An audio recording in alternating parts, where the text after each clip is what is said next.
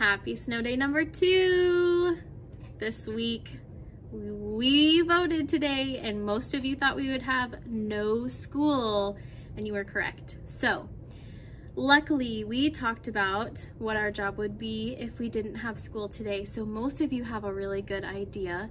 I will go over all of that in a little bit, but I promised you I would read another book. So I stopped by the book fair after conferences last night and I picked out a new book.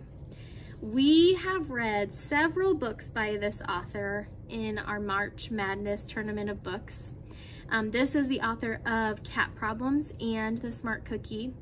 And I think a lot of you will recognize the similarities in this book to The Bad Seed and The Good Egg. We read both of those this year in kindergarten. So the book I want to read today is called The Couch Potato.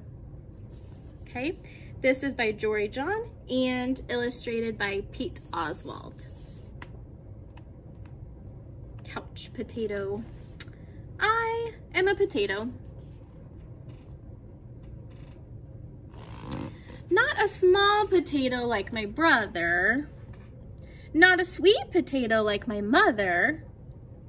Not a mashed potato like my Uncle Stu. I am a couch potato. Oh yeah, it's true. My favorite place to slouch is on the couch. I spend all my free time sitting in this exact spot.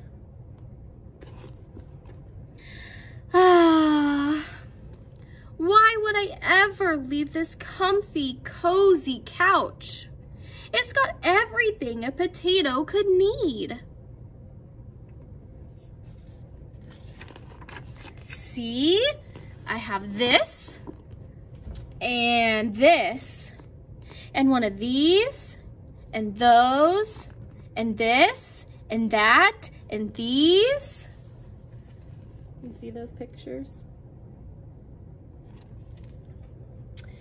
Oh, and this. Check it out. This button activates a gadget that fetches me snacks whenever I want.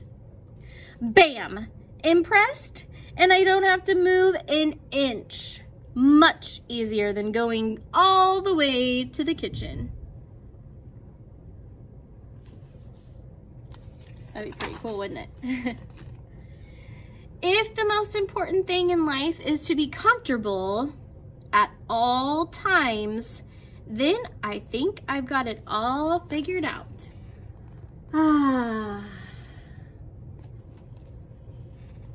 But wait, there's more. I haven't revealed the absolute best part about my whole setup. Do you have a prediction? What do you think the best part of the setup is? Think about it. Let's see if you were right. This is how my pals and I spend quality time together. It's much easier than trying to meet up somewhere like folks did in the old days, that's for sure. Yes, from this very couch, I can control everything in my life all the time with just a few taps and a couple clicks. Not bad, eh? Yes sirree, this is the life. At least, that's what I thought until the other day. Something strange happened. There was a knock at the door. It was a delivery.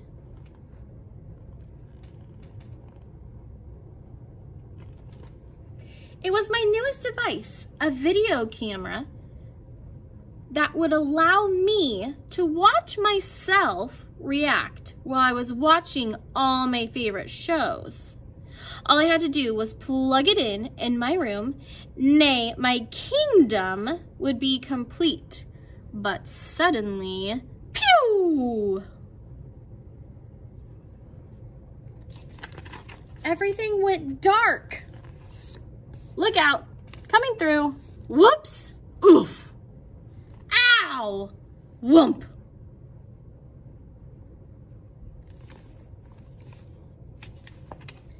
I made it to the window and I pulled back the curtains. The sun seemed brighter than I remembered. There was nothing to do, so I decided to take my dog Tater for a walk outside. It had been a while.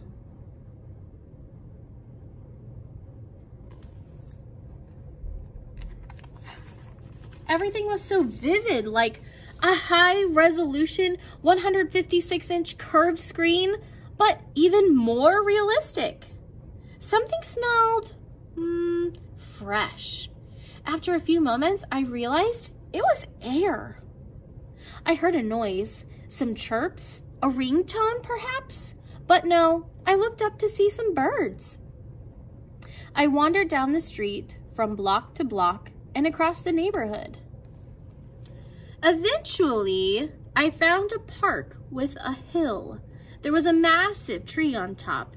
It looked like a desktop background, only it was actually real. Huh, neat, he says right here. I leaned against the tree. It wasn't as comfortable as my couch, not even close. But after a while, it wasn't so bad.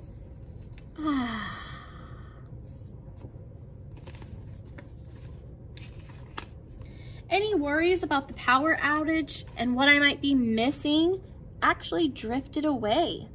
I wasn't thinking about my favorite shows or my unanswered messages or anything else at all.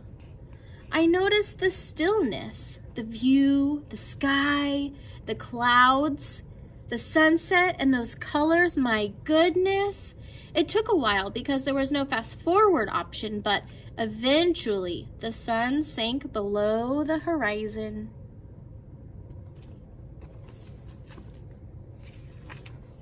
By the time I got home, the power was back on. I sat on the couch. Phew! I hit the button to brush my teeth. Scritcha, scratcha, scritcha, scratcha. I pulled the lever to change in my pajamas. Bloop! I turned the knob to watch a bedtime story. Good night, Spud. Then I noticed my reflection in one of the screens. I wondered how much of my life had been spent in that very spot. It was then and there that I made the decision to peel myself off of the couch a bit more often, maybe even every day. And so that's what I've done. I've started hanging out with my friends, my best spuddies, outside. We've started biking and hiking and swimming and hiding and seeking. And sometimes we have snacks and play board games. Sometimes we talk all day long. We might watch the clouds. There's no big plan. We just, see what happens.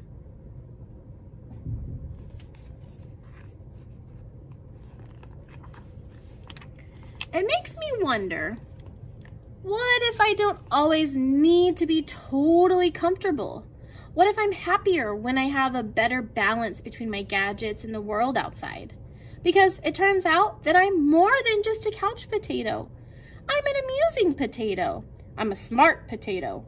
I'm a kind potato. I'm an entertaining potato. And I'm a sit on a hill and watch the sunset potato too.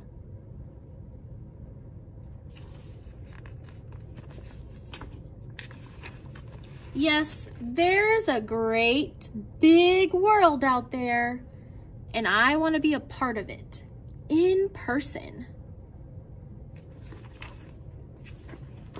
Don't get me wrong though, at the end of a long day, after I've run and played and talked and laughed with my friends, I still think it's awfully nice to slouch on the couch.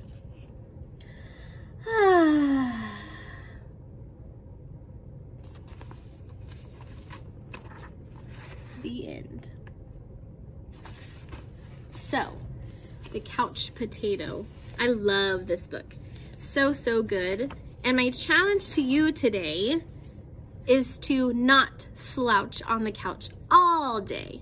Of course, that's a great thing to do for a little bit on a snow day, but After you get some work done, I would love for you to get outside and see the real world. Do some things that are not on an iPad or a video game or a TV, okay? So let's talk about your job today. In Seesaw, you have your choice board that looks like this. And remember, we talked about how you would choose activities from math that equal 30 minutes, activities from ELA that equal 30 minutes, and activities from the free choice or extra practice that equal 30 minutes. So for math today, your choices are subtractimals, recording yourself counting to 100 or higher on Seesaw, and playing war with a partner where the bigger number wins. We've done this in class as our math station a couple of times, so you guys are war experts.